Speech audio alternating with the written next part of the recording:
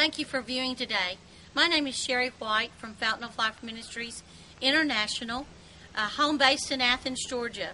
But my husband and I travel all over the world preaching and teaching the Word of God about the kingdom of God. And today I'd like to talk to you about thinking like God. You know, that is a possibility because in 1 Corinthians 2:16 it says that we have the mind of Christ. If you belong to Him and you have Him living inside of you, in your heart, He is your Savior and He is your Lord, then you have His mind.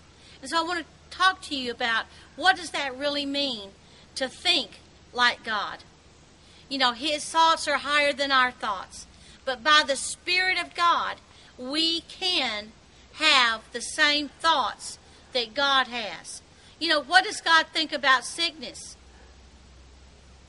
2 Peter 2:24 tells us how He thinks about sickness. If by the stripes of Jesus we are healed.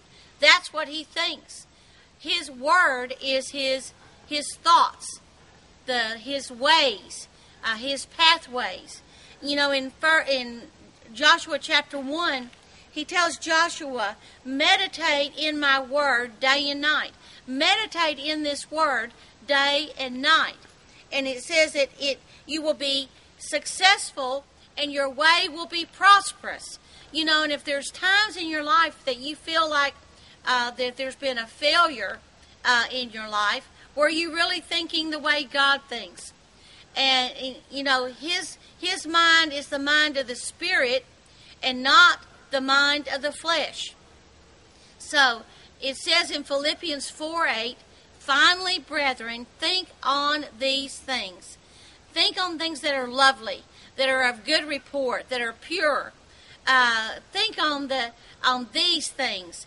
And he says, and if you do, then your heart and your mind will be at peace. Praise the name of Jesus. You know, I think about just having those thoughts of God in my mind so that I know exactly what to do in each situation. That's so important to think that way.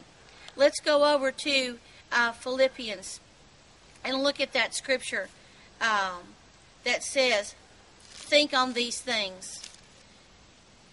If we would just get a hold of this, I believe that our days and our hours here on earth would be a lot easier. It says here in Philippians 4, verse 8, finally, brethren, whatsoever things are true, whatsoever things are noble, whatsoever things are right, whatever things are pure, lovely, whatever is admirable, if anything is excellent or praiseworthy, if there's any virtue, if there's any power in our lives, think on such things.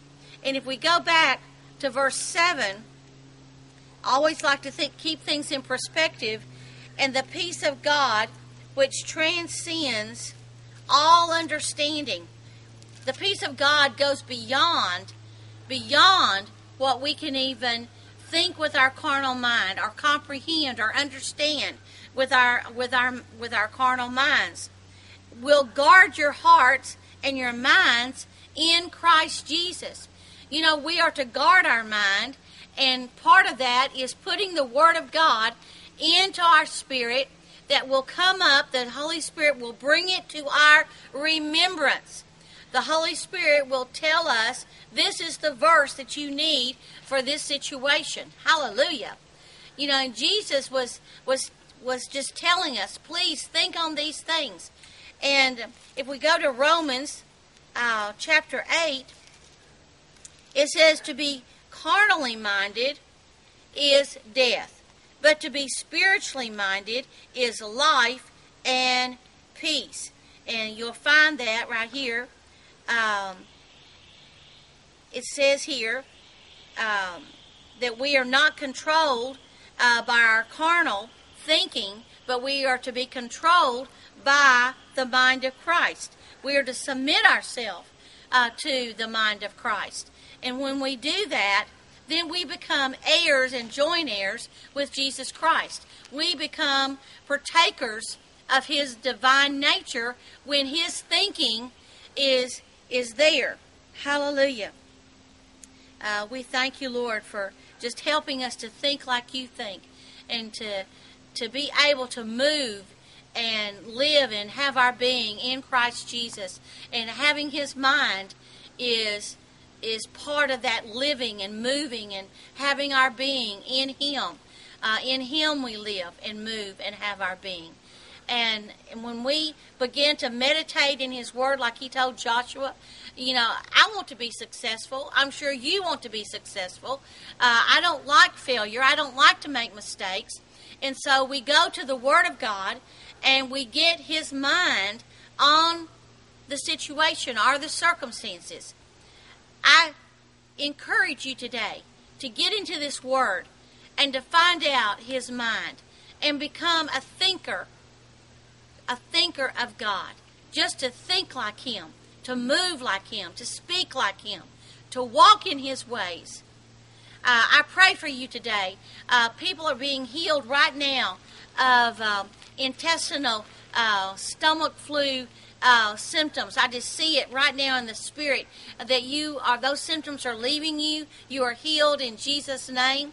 I see throats being healed, even throat cancer is disappearing. Those cells are drying up and dying in your body in the name of Jesus. I see a right ear being opened up that has been clogged up and hurting you and throbbing.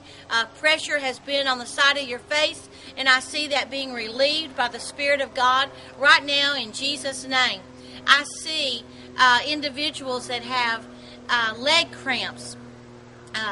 Those cramps being from the lack of blood circulation going into your legs. Right now I speak to the heart in those situations. I speak to the heart in your body to pump blood to that area of your body, and that those cramps in the legs will disappear and be gone in Jesus' name. Hallelujah for his healing. Hallelujah for God who wants us to think like him, that we are his children, and he wants to give us his thoughts and his purpose and his plan for our lives. There is a young man that's listening to this video right now, and the Lord wants you to know that the plan that you have is your own plan. It's not his plan for your life. His plan for your life is for you to stay with your family and to do what is right. To do righteousness. And I call you forth into righteousness right now in the name of Jesus. Because you've had some thoughts about leaving and going your own way. And the Lord says, no, that is not the way that he is thinking about this situation. Right now, there is a person who you've been diagnosed as bipolar, and they want to put you on a lot of medication. Right now, the Lord is healing. He is reversing that mental disorder. You have a sound mind. You do not have a spirit of fear, but of power, love, and a sound mind. That's what it says in Timothy, that you have a sound mind. I speak that over you in Jesus' name. Thank you so much for viewing. God bless you.